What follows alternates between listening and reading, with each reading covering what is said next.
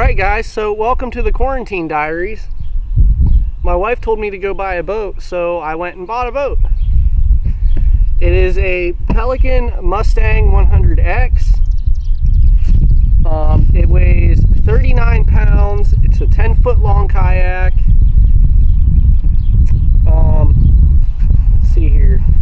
It comes with this little exo pack deal. This is not a waterproof pack or even a water resistant pack. You're going to want to waterproof this, waterproof at your own discretion. I'm going to show you guys this in the little review, but this is not going to stay on my kayak. I got this solely for the purpose of being solo when I'm out completely on my own, because you guys can see my canoe back here. It's a Discovery 133 and it'll take me where I need to go. I can handle it, but it's still 72 pounds. So I wanted something lighter, and even though I wanted to get a Discovery 119, this boat's little brother, I went with a kayak this time because it only weighs 39 pounds instead of being 50 pounds. So yeah, it's a pretty basic kayak, but it's got quite a bit of features on it.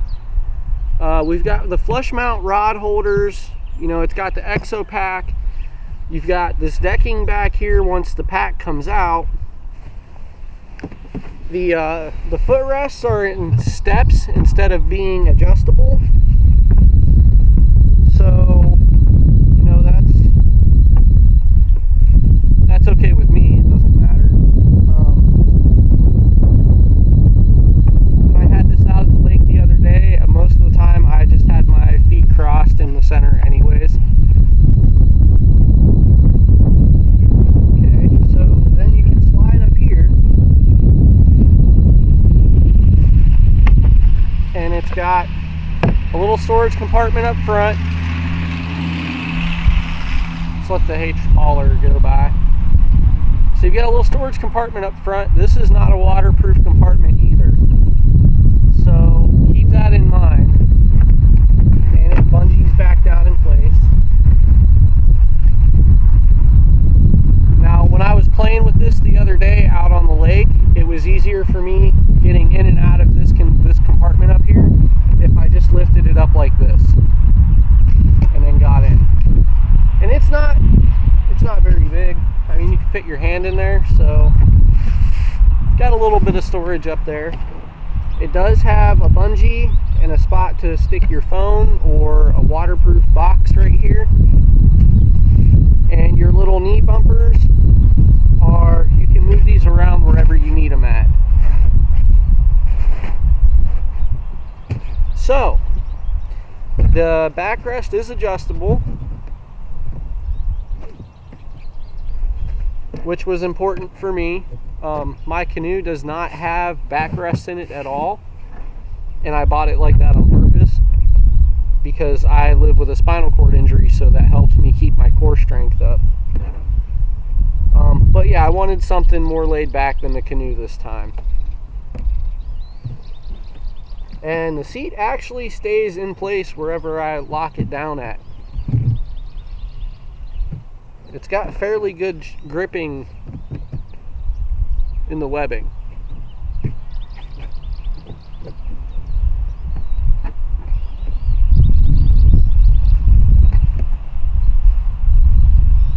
So yeah, that's my new Pelican Mustang 100X.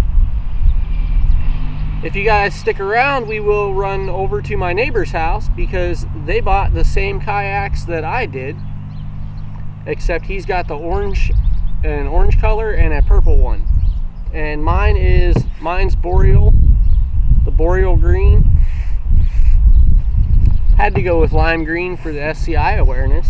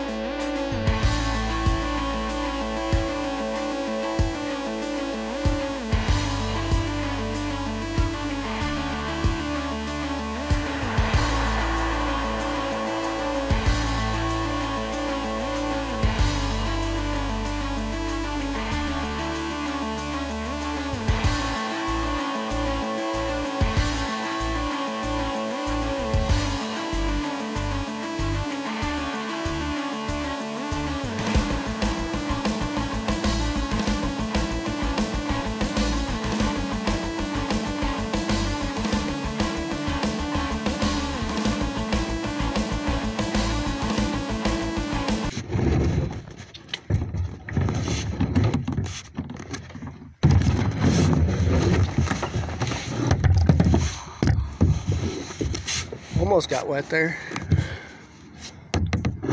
We're gonna experience this together. It is a totally different feel than the canoe.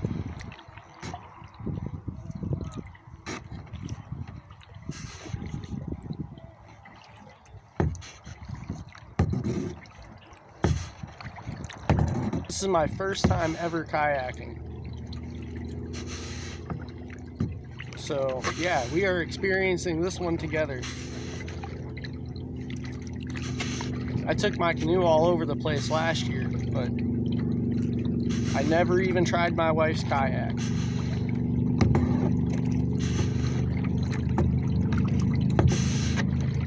It's definitely not as much work as the canoe is.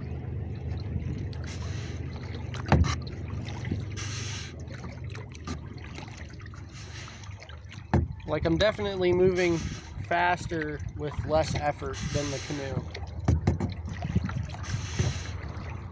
But it does have, like, the stability has kind of a choppy feel.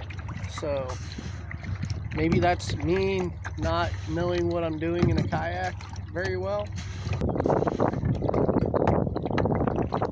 If the footage isn't the best on this, guys, I'm sorry, but I'm using my phone.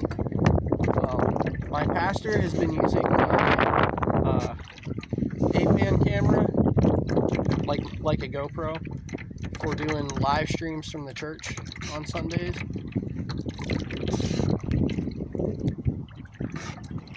So that's why I haven't had any GoPro footage or action camera footage, and why I've had to use my phone for a few of the videos. It's not doing the best from my perspective. This thing actually heads into the wind a little bit better than my canoe does. If it's like 10-15 mile an hour winds, they'll blow that canoe all over the place. It's like 5 to 10 mile an hour winds today, which isn't much to begin with, but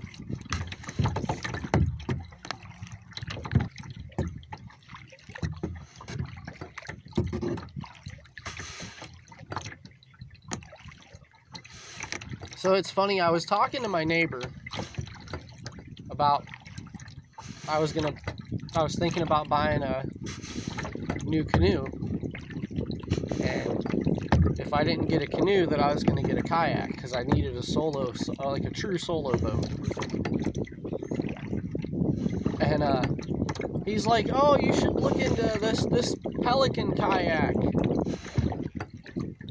And I already knew I was going to be looking into either Pelican or Ascend.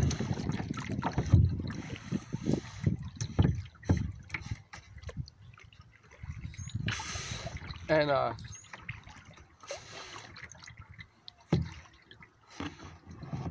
so yeah, my neighbor was like, yeah, you should look into this type of kayak.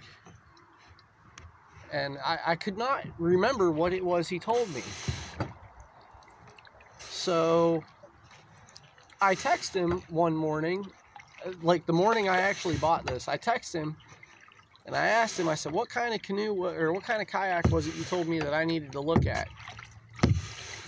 And he never answered me.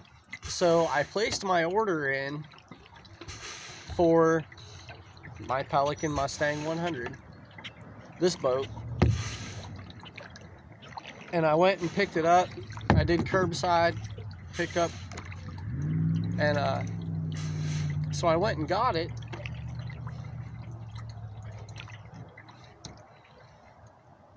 And as I'm pulling in my driveway, here comes my neighbor pulling in his driveway.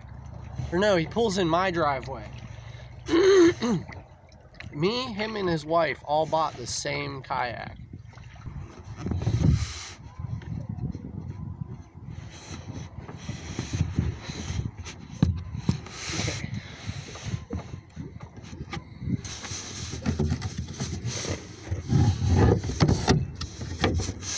In all reality, I should have my paddle leash hooked up, huh?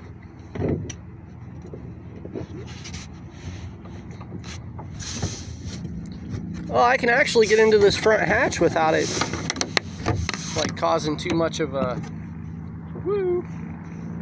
Yeah, one of those.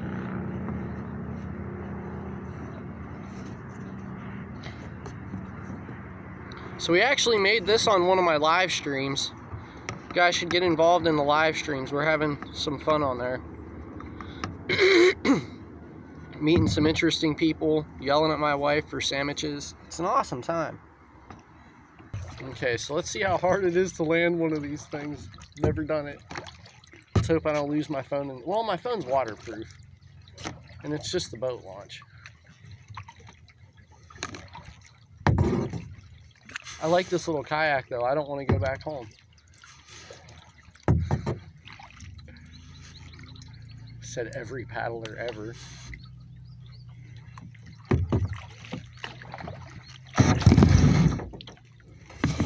That's not so bad. Probably not the best idea to just ram it right into blacktop or concrete though. See, I even took my exo pack out. I'm just not a fan of it. I don't like it. To me, it seems a little pointless. So maybe somebody else will like the feature. It's just not for me. All right, well, if you guys like the video, make sure you subscribe. Go down there, hammer on that like button. And I will see you on the next one. Remember, guys, find your way.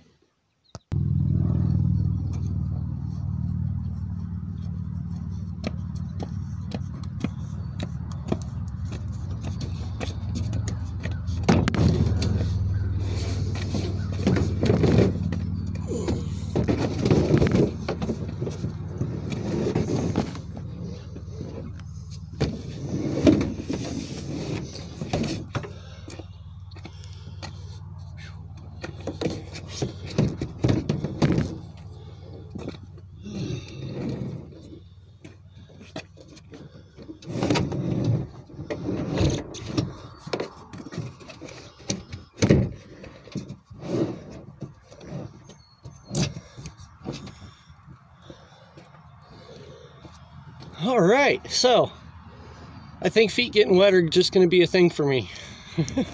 Talk to you guys on the next one.